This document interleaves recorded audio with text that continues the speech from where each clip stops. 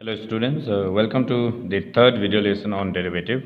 In this lesson, I will be covering the concavity and convexity, point of inflection, maxima and minima. Now let's see the definition of concavity and convexity. So first, concave up, or which is also called as concave, convex down.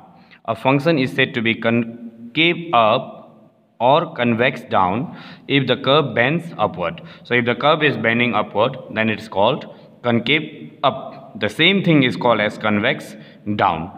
Or the same we can also redefine this one as if the curve is above any tangent line, then the curve is said to be concave up. Now let's see with a geometrical figure how we can define this. So I'll try to draw the figure here. So this is y-axis, x-axis. So in a graph, if you want to plot, and if this is the tangent line, if let's say this is the tangent line here, this is the tangent line here, okay, and your graph is lying upward in this form, like a parabola, right, in this form. Then if the curve is upward, so it's upward and the point is here, so this point P is here. So if this tangent line is A, B, right, so this kind of curve is known as concave up. Okay, so you can also have any tangent line here, we can say C here. So AC, for the tangent line AC, the curve is opposite. When the curve is opposite to the tangent line, then that kind of curve is called as concave up or convex down. Now concave down or convex up, same thing again, like we have studied concave up that time. Now we are studying concave down, so which is also called as concave convex up. A function is said to be concave down if the curve bends downwards. If the curve is coming downward below any tangent line, then that kind of curve is called as concave down. Okay, if the portion of the curve lies below any tangent line. Let's see diagrammatically here. So again, same graph here, let's plot it here. So x, y, okay. Now if you draw any tangent line here, so let's say this is a tangent line AB, and you're drawing a curve here. So this tangent line here, this curve is lying below, let's say this is point, okay. So this curve is lying below tangent line AB, okay. So this kind of curve is called as concave down or convex up, okay. Okay, in the previous topics we have studied differentiation of the derivative, first derivative we were differentiating first time, or we have also seen the second derivative, higher derivatives. But the first derivative will only give you whether the function is increasing or decreasing, and it does not go further.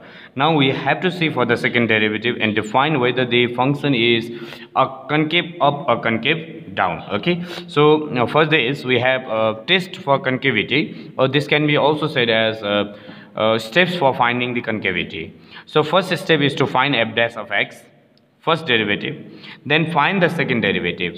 Now for concave upward, if you want to check for whether the function is concave upward or downward, whether that curve is coming up or down, so what you need to do is set f double dash of x, that means second derivative greater than 0, and solve for x. So at that value of x, your curve is going to become either upward.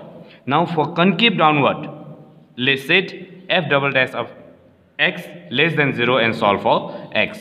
We will see this step one by one while solving the problems.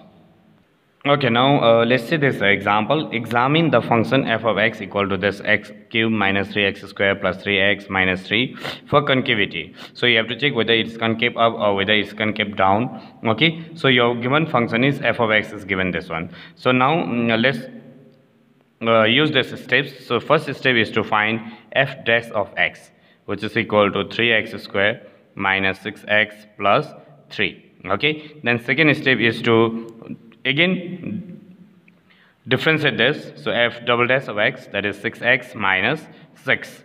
Now you got this f double dash of x.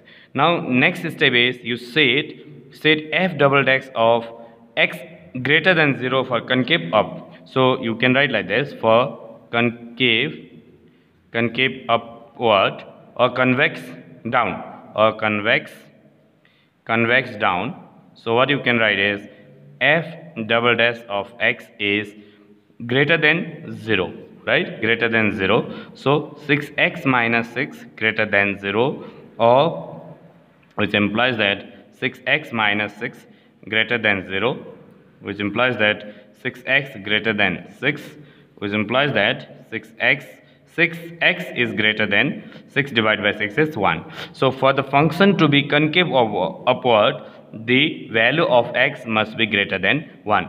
Similarly, we will also see for concave down. Okay, so for the function to be concave down, so for concave down, okay, for concave down, your f double dash of x must be less than 0. Okay, so 6x minus 6 less than 0, which implies that 6x less than 6, which implies that x less than 1. So for the function to be concave down, your value of x must be less than 1, and for the function to be concave up, the value of x must be greater than 1.